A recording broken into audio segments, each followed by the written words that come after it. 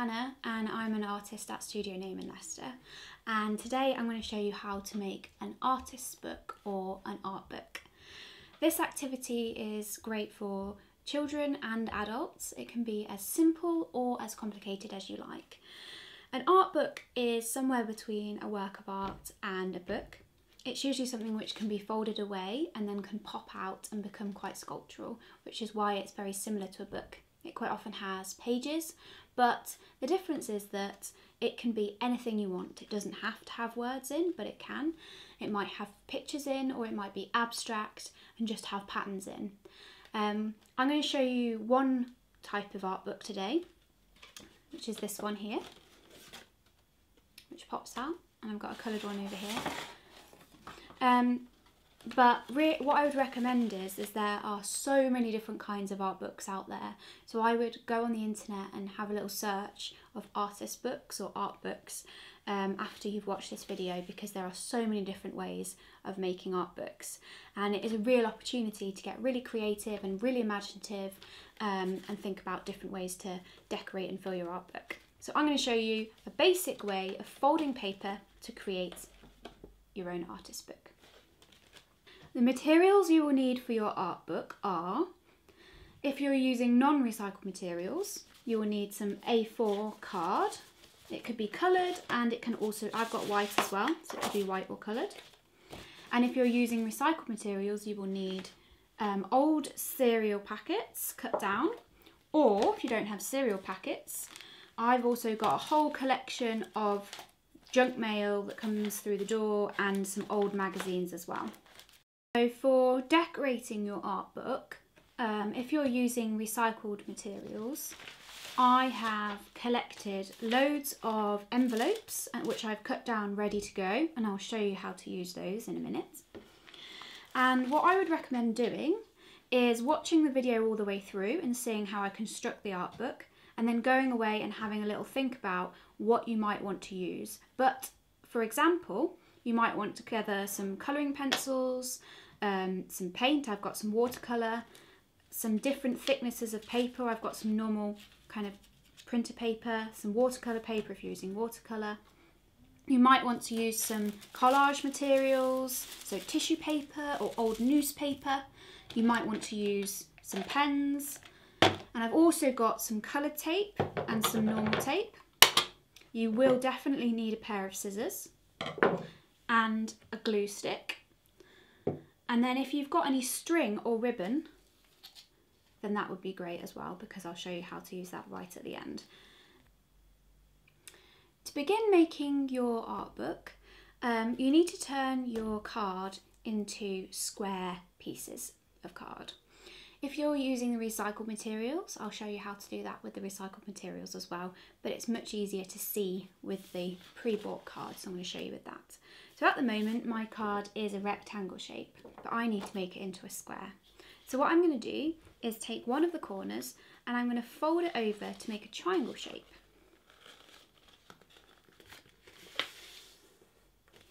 Like that. And then what I'm going to do is cut this part of the card off. So you want to be left with this triangle on this side.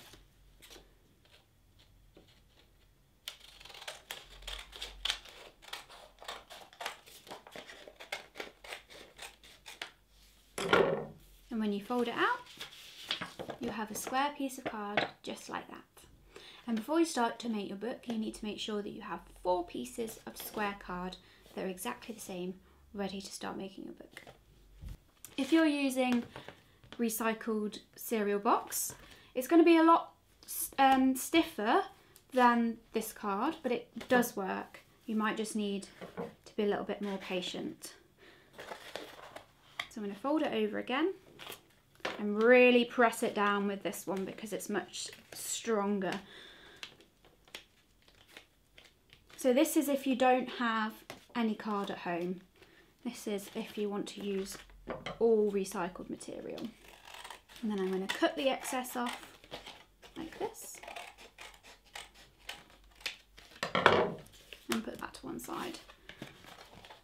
And again, I've got a piece of square cardboard. So if you don't have any card and you don't have any cereal boxes, we can also use paper, so this is all from junk mail, and I've also got some magazines, and I'm going to quickly show you how we can use this paper to make something just like card. So what we're going to do is, if you've got a magazine like this, I want you to separate all the pages into single sheets, just really quickly. It doesn't have to be neat and tidy.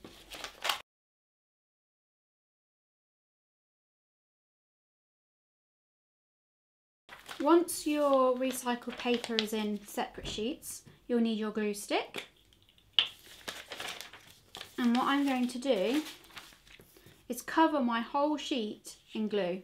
And this doesn't need to be neat, but it does need to be all over, right up to the edge of your paper. So if you get a little bit on the table, that doesn't matter. You can wash it off afterwards with a bit of water, because you want it to go all the way to the edge. If you don't go all the way to the edge, the paper won't stick together.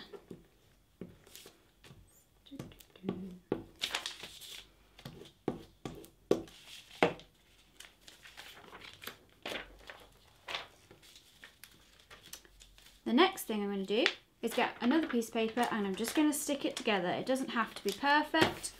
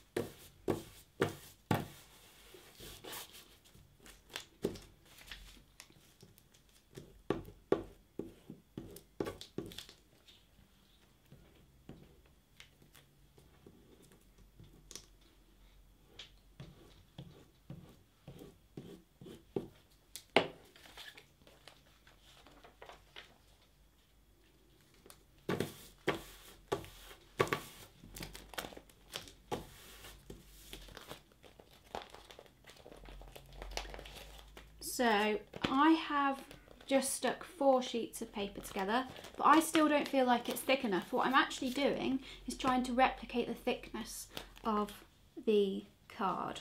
So I'm going to put one more sheet on. If you've got double-sided sticky tape, it might work with that as well, but I think the best thing is glue stick.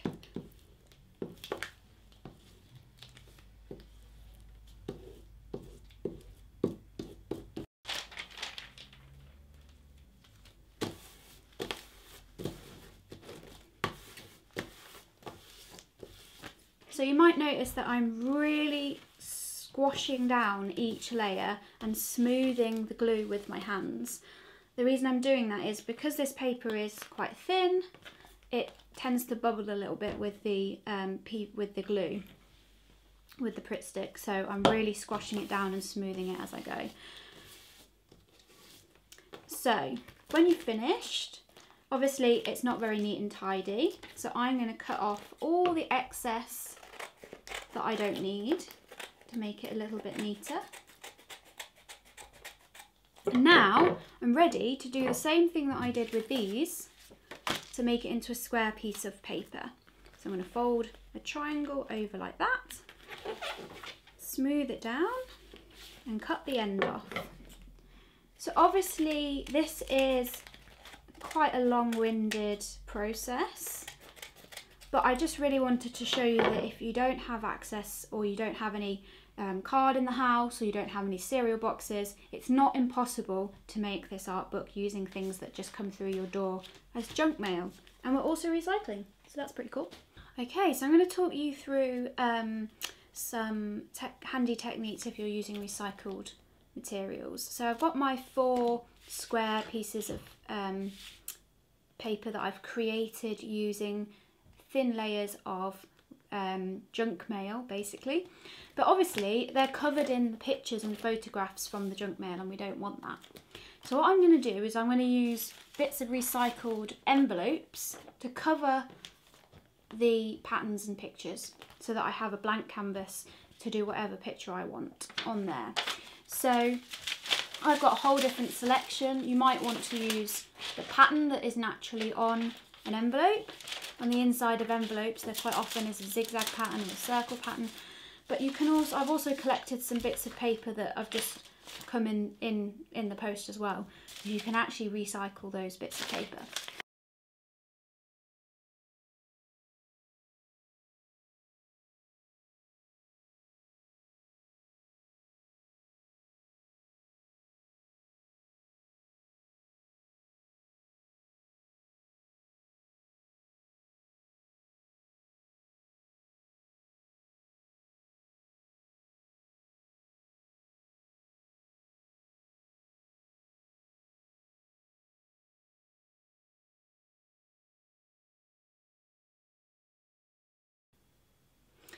So to make your art book, I've got my 4 pieces of square card ready. I'm going to show you how to make the art book using the pre-bought card because it's much clearer to see, but it's exactly the same technique that you'll use if you're using recycled materials. So to start with, I take one of my square pieces of card, and what I need to do is I want to make another fold going in the opposite direction. So I've got a fold down here and now I want a fold going across there. So what I'm going to do, just move that out of the way, is I'm going to fold this corner to that other side. Push it down. And when I unfold it, I'm left with 2 folds going diagonally across my card. The next step is going to be a little bit more tricky, so I'll show you several times how to do it. So what I want to do is create a fold in the middle of these 2 triangles. So I've got triangle shape there and triangle shape there. It doesn't matter which part of the card, you just need to choose 2 which are facing each other. And I want to make a fold in the middle, and to do that I put my middle finger on the back of the paper, and then on this side of the paper I've got my thumb and my pointing finger, my forefinger. And I've got it roughly in the middle. It doesn't have to be exact, it's just roughly in the middle. And I'm going to push down with these 2 fingers and push up with the finger from underneath. So I'm squeezing the card like this. And then as I squeeze it, I'm going to pull it into the middle. Spin it round. And what I've done is I've folded it into a triangle shape. So it is quite tricky. You might have a go several times and make mistakes and do it all again to get it right. But when you're finished, you'll be left with this shape. And it opens and closes. I'm going to show you again. So to start with, we need to make another fold across the middle. So I'm going to fold it over like that. I'm doing it really quickly, so it's not really exact, but you can take as much time as you like. But equally, if it's not perfect, it really doesn't matter. So I unfold it, then I put my middle finger on the back, my thumb and my pointy finger on this side, and I squeeze, fold in the middle. Sometimes I put my hand inside just to make sure that I'm pushing the paper out from the inside as well, to make sure there's a nice point at this end, because it can get a bit flattened. So you just have to persuade it a little bit.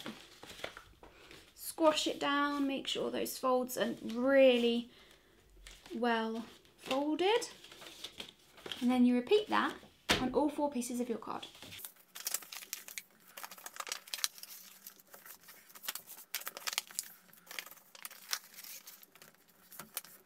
So when all of your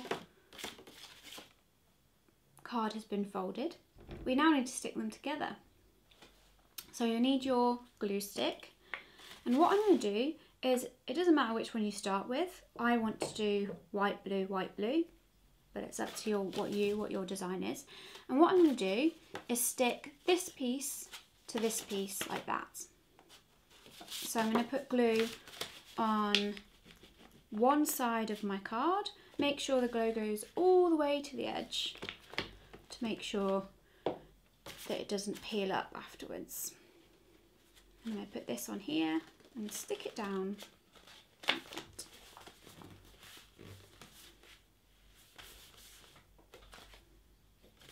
And then I'm going to repeat the process, but this time I'm going to stick this piece of card on there.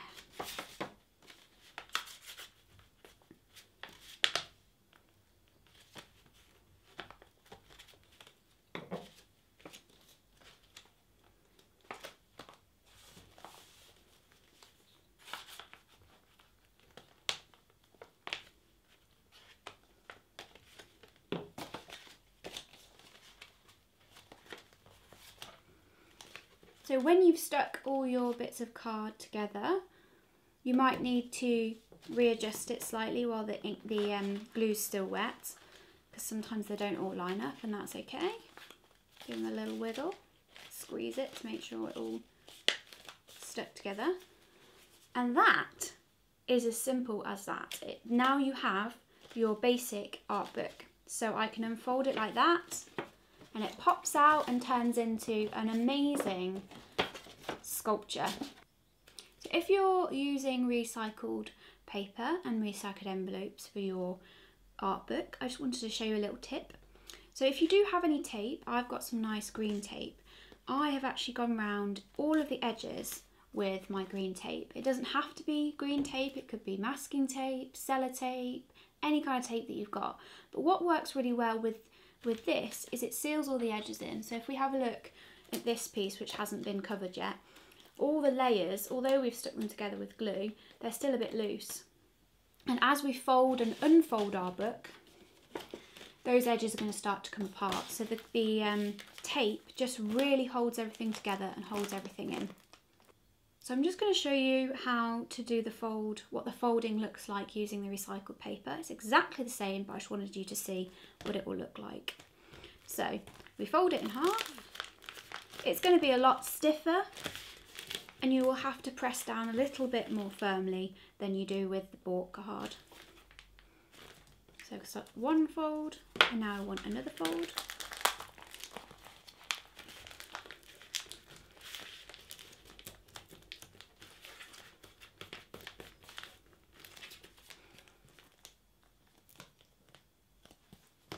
Now, the squeezing pinchy bit is going to be quite tricky because it's just a bit thicker, but it's not impossible.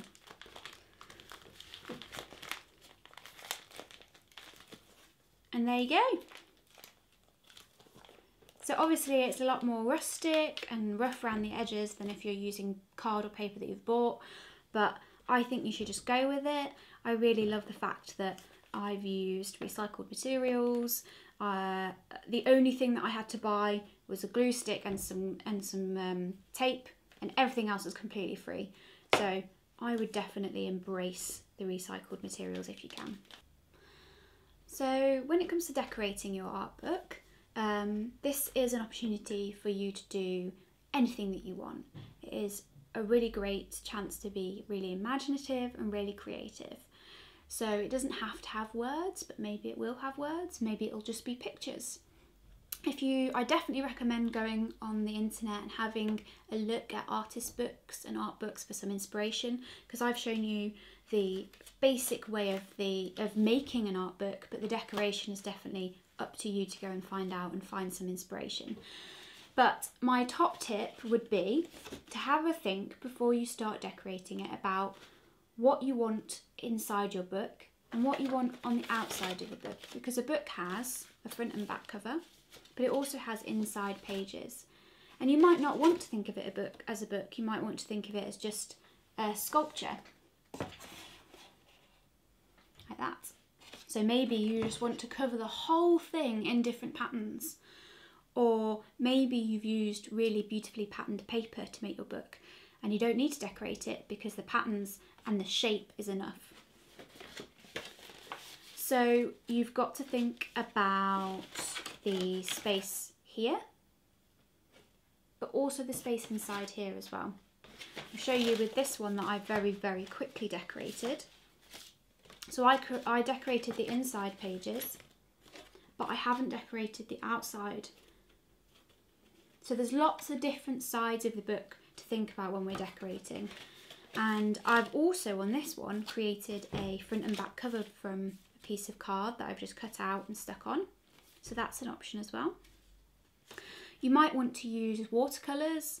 So I would recommend if you're going to do a picture or a painting to go in your book, I would do it on a separate piece of paper and cut it out and then stick it in, just because you might go wrong and then it's very difficult to cover it up afterwards. So you could do some watercolour, you could do watercolour and draw over it. You might want to use some coloured pens, coloured pencils. It could be some collage. I've got some lovely different kinds of tissue paper here in different patterns. It could be newspapers, it could be a collection of old envelopes like I was using from the recycled version. There are so many different options for decorating your book, and I would really utilise the opportunity to think about how you might decorate a book. So as a finishing touch for your art book, if you do have any string or ribbon or something that you can tie your book up with, it can be a really nice way to hold it all together, especially if you're using recycled cardboard. It's much thicker, it's going to pop out, it's not going to hold its shape as easily. So this one, as you can see, it doesn't stay folded as easily. And you can use a nice little ribbon or string to just hold it all together.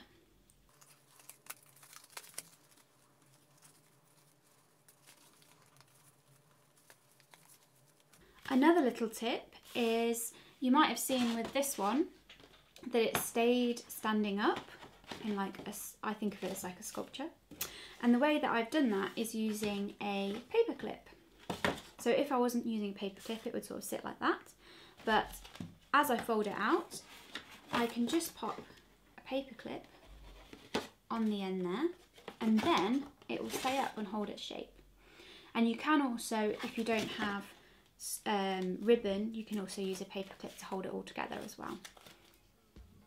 Thank you for joining me today to make your art book. Don't forget to share your creations on the studionAme Facebook, and I'll see you next time. Thank you!